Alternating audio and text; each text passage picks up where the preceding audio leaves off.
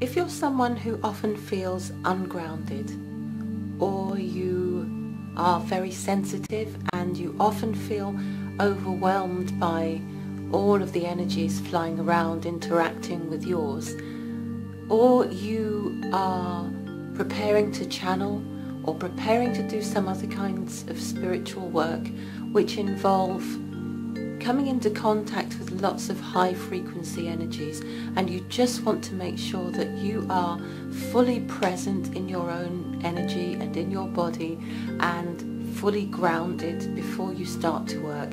This is a great meditation, a great technique for preparing the way. And if you do feel thrown off balance or a little bit spaced out or a bit clumsy at certain points during the day, if you feel overstimulated through sensitivity, it's a good way to just get in touch with yourself again and just find that peace and balance. So just close your eyes and relax and begin to feel your energy finding its way back to you in this present moment. Set your intention to bring your energy back from anywhere you've left it behind or scattered it earlier on throughout the day. Or if you're beginning this process in the morning, set your intention to allow all of the fragments that you've scattered through various realms throughout the night, just allow them all to come back to you now, so that you can walk through this reality with consciousness and with self-control. So take a nice big breath into your heart, into your body. Feel the energy returning, and also put the thought out that the energy comes back to you clean and clear and filled with high frequencies to recharge you and add to your empowerment as you walk this path of spiritual being expressed through a human and very earthly vehicle. So begin to get a sense of what that means. Feel the energies gathering within you and begin to open up now to a deeper connection with the divine energies which are waiting to come into your own energy and help you to ground even further. So put your thought out to that space above. The imagery of above is very useful because the sensation that we get when we want to connect with the divine is that we are climbing higher in frequency. So just as an image, see a beautiful bright white light coming down through the sky, through the clouds, through the roof of the building you're in, through the ceiling, and in through the top of your head. Feel that divine, loving light pouring down through your crown. And feel a real sense that you are beginning to embody your own spirit in allowing this divine, higher aspect of yourself to come in to your physical experience. Feel it now, drifting in through the top of your head, coming down through the third eye.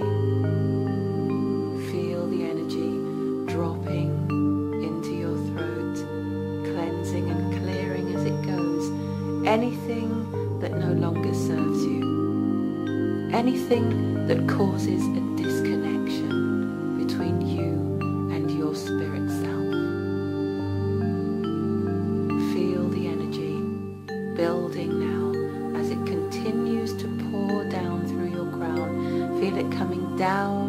into your heart, into your solar plexus, coming all the way down into the sacral chakra, filling your hips.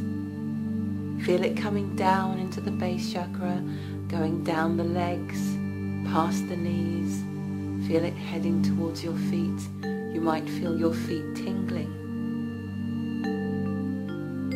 And if you feel a tingling or a warmth or a vibration in your feet, just understand that this is an indication that your energy is returning fully into your body. So just allow it to continue to flow. Feel that light pouring through your entire being now and surrounding you. Feel it rushing through all of your energy centers and touching every cell, every atom of your being, bringing you back to life. And feeling now going down, a column of white light going down below your feet, going through all the layers to the center of the earth, through all of the chalk and the dust and the sand and the stones. Just see it going right down until it finds a beautiful place that's also filled with light. You might see this as a pink glowing light. And just recognize that this is the divine earthly quality that you will now begin to connect with. And you feel yourself connecting with the divine heavenly quality from above and the divine earthly quality below. And just have a sense that Archangel Michael and your angels, your guardian angels, are helping to find the right path through the center of the earth, to find the purest, clearest path that can energize you and connect and ground you.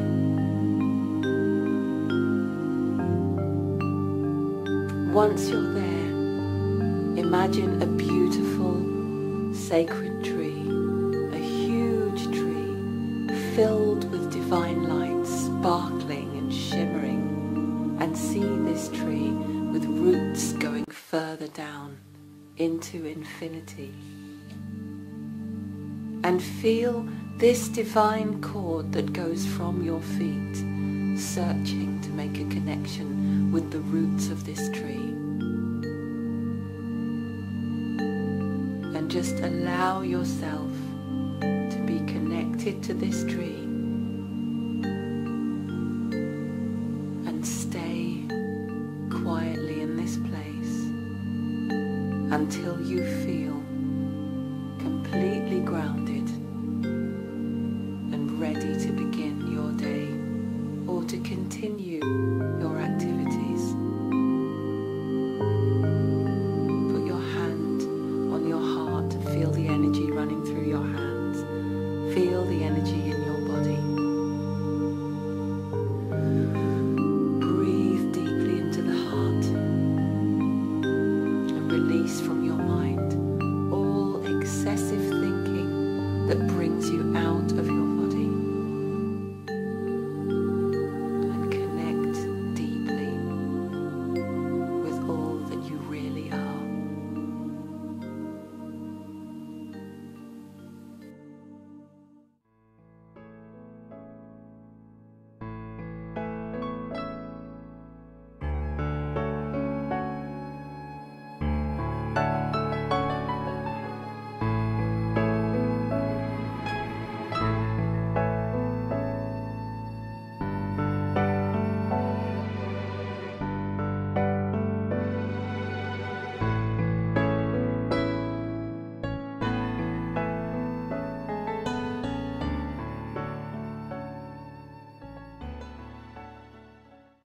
As we settle into the rhythm of a formal meditation through the day,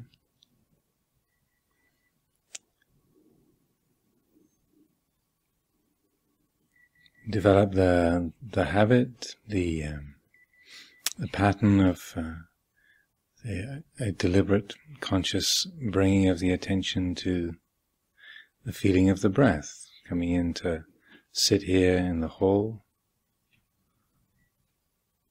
establishing the meditation posture, sitting in a well-balanced, upright way.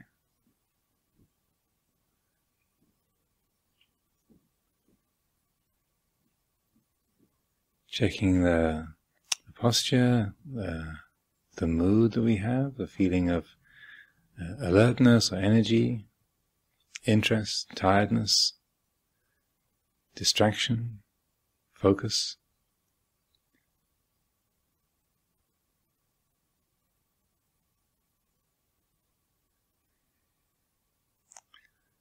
And setting the intention to bring the attention to the present, using the rhythm of the breathing,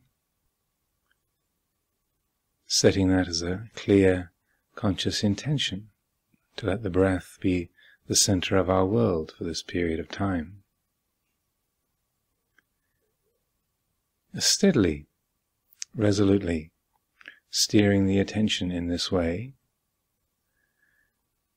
and then as the mind drifts, wanders into sleepiness or recollection, recreation of the past, imagining the future, whatever it might be, steadily, patiently, we let go.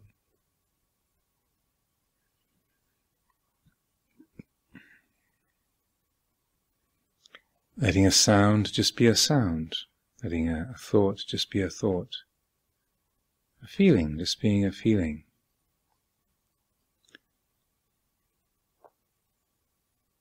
Training the mind to let those go, to not make anything out of each sensation or thought, mood that arises. Letting a pleasant feeling just be a pleasant feeling, unpleasant feeling just be an unpleasant feeling. Not adding anything to it, not writing a commentary about it.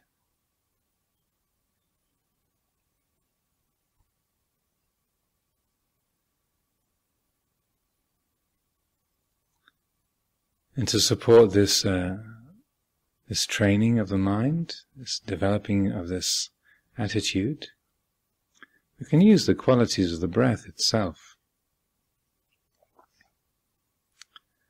The exhalation is a natural letting go, a natural releasing, relinquishing. So as you notice your mind trying to get entangled in a story, getting caught in disliking or liking, and that's been noticed, and let the out-breath carry it away. Let the exhalation be a support for releasing, letting go of that. Letting that aversion go, letting that desire go. Letting the past and future go. Breathing them out. It's like breathing out the air, carbon dioxide from our lungs. Release it. Let it fade and dissolve.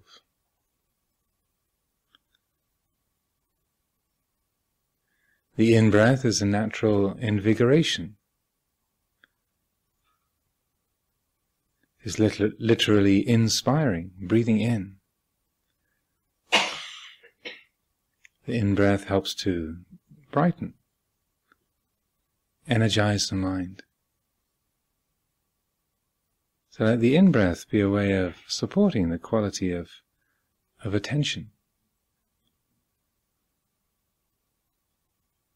Focusing, attending to this present reality. Waking up. Being here with what's real.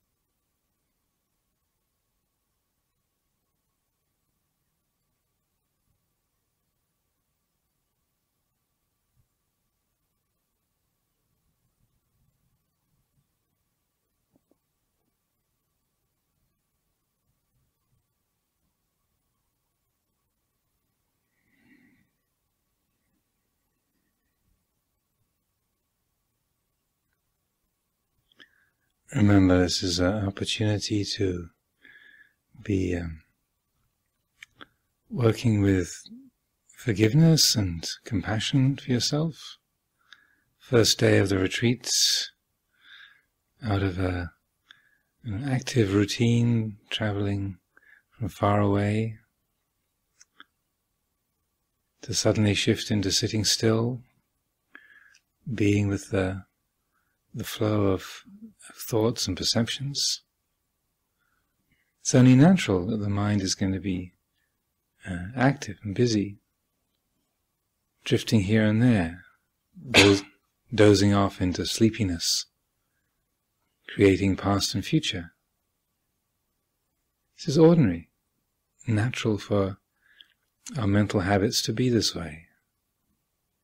So it's a wonderful opportunity to be forgiving, to be kindly, patient, compassionate towards your own being.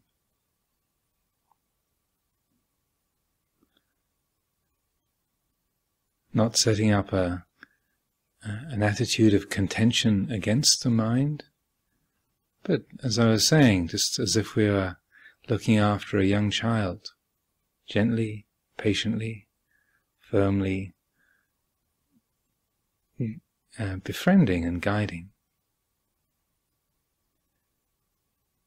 Coming from an attitude of love and friendliness, a caring attention.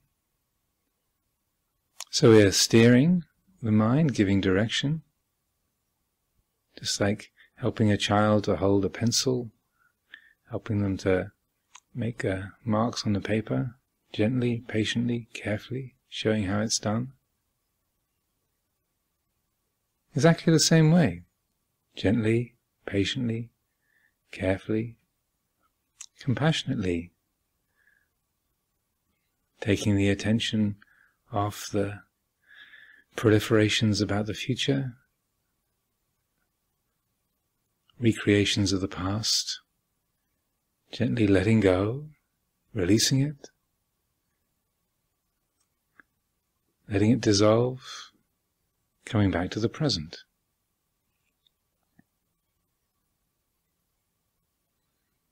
The more that we establish these wholesome ways of working, this skillful attitude, then the more we are creating the environment for clear seeing. We're creating the environment for non-confusion, creating the environment for learning how not to be drawn by the promises and deceptions of our mental habits.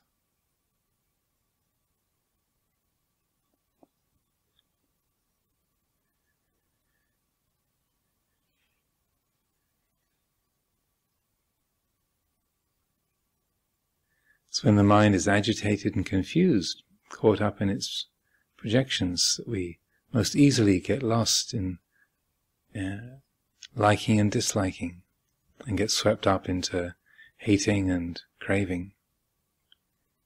The more we're able to see in a direct, simple, open way, to see in an unconfused way, then we're putting the odds in our favor. We're making it easier for the heart not to become confused, drawn in by the lies and the promises, their reactive patterns.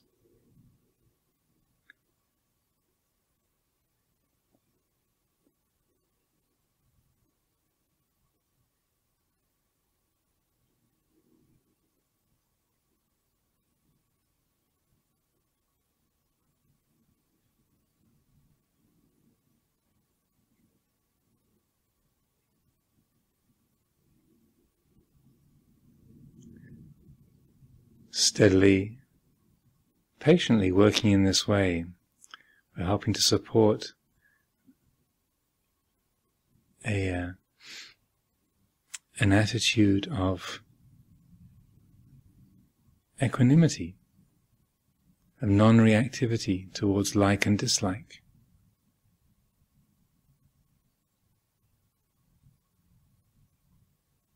Changing the attitude that we have to something that is more balanced, more spacious, more peaceful, more in tune with reality.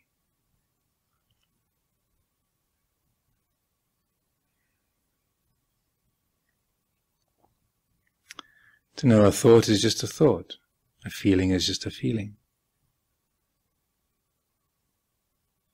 A painful sensation is just a painful sensation. A pleasant one is just a pleasant one. That's all.